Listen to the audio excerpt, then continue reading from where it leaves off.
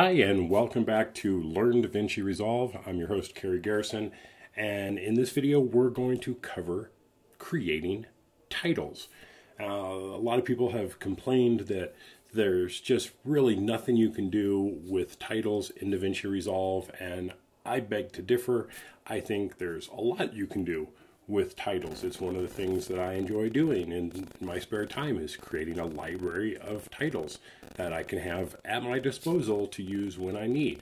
For all your DJI needs, turn to the experts at multicopterwarehouse.com, the #1 authorized repair center in the United States. See why Multicopter Warehouse has been voted #1 time and time again at multicopterwarehouse.com.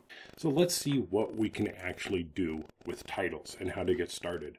So I've got my video clips down here, and I'm going to go ahead and get started by going up to the effects library, and over here on the left we have titles. So by default there's a couple different styles. There's a left lower third, a medium lower third, a right lower third, a scroller, and just a text. The lower thirds are all right. They're okay. I typically just go with text because I can do what I want with it. And I'm just going to drag that over here onto my timeline, and we have this beautiful looking text, right? It's gorgeous. Don't tell me we can't do anything with this stuff. Well, let's see if we can just make it a little bit better, right? So I'm going to click on it. I'm going to go up to the right and click on Inspector. Now I can see the attributes for my title. So first off, let's call this, this is the Justice Center. So I'm just going to Justice Center. And we can change the font, and I'll use something like Trebuchet. And let's make it a little bit bigger. And let's just give it just a little something here. Not too easy to see yet, but we're going to work on it. Those things that we can add tracking to it. We can add line spacing. So a lot of the standard type of font things that you can do, you just don't see them reflected in the text box. You see them reflected on the screen. Now, if I just want to go, you know what, I want to try all caps. Go to all caps, all lowercase, small caps. There we go. Oh, I kind of like that one. So let me bump that up a little bit. Then we can get into alignment, anchoring, position. So maybe I want to justify it left or right, up or down. Let me put this down here near the bottom here. Our zoom percentage, so I can zoom it in or out. Again, it's the same as doing it with the font size there. I can rotate it to different angles.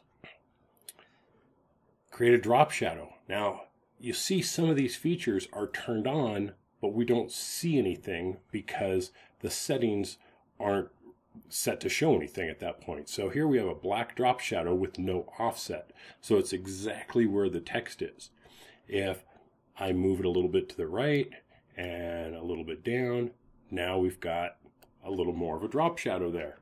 And we can add to the blur on that and the opacity and clean it up. So now we've got a nicer looking boring title there.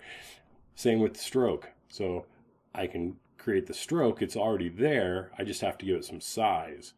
Now, I'm not a big fan of stroke, so we're just going to keep going here. And then we have background. So background will put a background on the text. Again, nothing shows up until we adjust some settings to allow it. So here we see height is at 0. So I'll just go ahead and give it a little bit of height. Now, sometimes it doesn't center it quite right, and so I can go to my centering controls and adjust my up or down centering for it.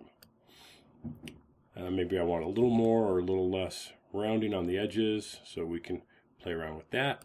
See how that works out for us. The opacity, so I can make it just barely show up, or I can make it black, or any color that I choose. Let's choose a different color here, and we'll pick a dark blue. just so we can kind of see what it looks like. So now I've got some control over background. If I go to the next tab up here, we're on text. It's all the text manipulation. I can go to video, and now I have some of the other tools that we've seen in the edit page. We have zoom, position, rotation angle, anchor point, pitch, yaw, flipping, cropping, a dynamic zoom. So I can timeline these things or keyframe them so that I can make the text come out or pop in or bounce or zoom in or zoom out or rotate in or rotate out. So there's a lot of things I can do to manipulate or animate the text as it's happening. Now let's just get something that's going to look maybe a little bit more modern-ish. This definitely is not a modern-looking title by any stretch. So I'm just going to throw down another title here, and I'm actually going to I'll throw two of them on here, and we'll call this first one Justice, and we're going to change the font on that to Verdana. And let's see here, I'm going to pull it down and over to the right a bit. I'm going to select the next one, and this is going to be center. Again, we'll match the text with Verdana, and we're going to change the color over to red and move it into position.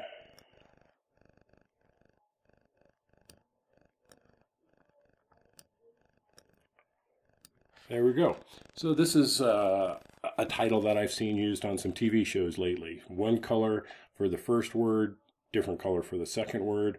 And if we want these to fade in and out, we have our handles here on our clips. So we can always just manipulate these in a little bit, how many frames we want. So that's one way, so we can fade in and then fade out if we want to, or just another quick way of doing it is I'm just going to select both of them and hit Command T, and it will apply whatever my default transition is, which in my case is a cross dissolve. So I'm going to turn down my audio here quite a bit. I don't want this blasting us. And let's take a look at what this is.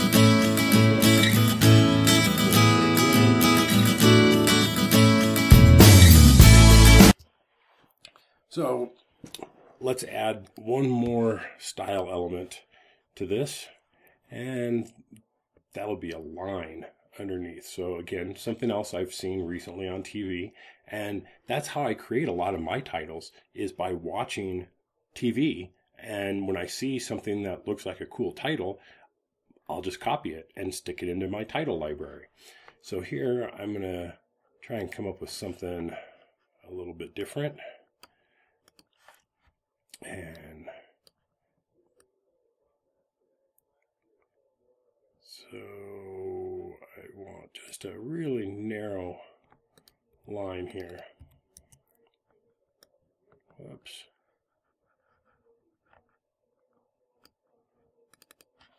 0.002.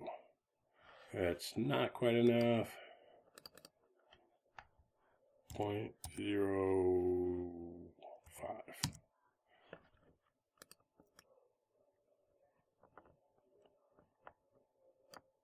Yeah, I like that. Okay, then we'll adjust our width.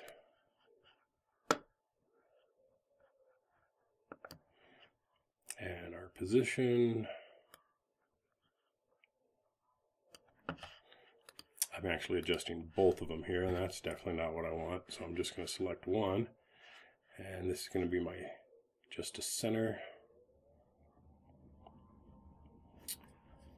Now we'll do a little more adjusting here, and I'm going to go to my justice one, and I'm going to make that one red.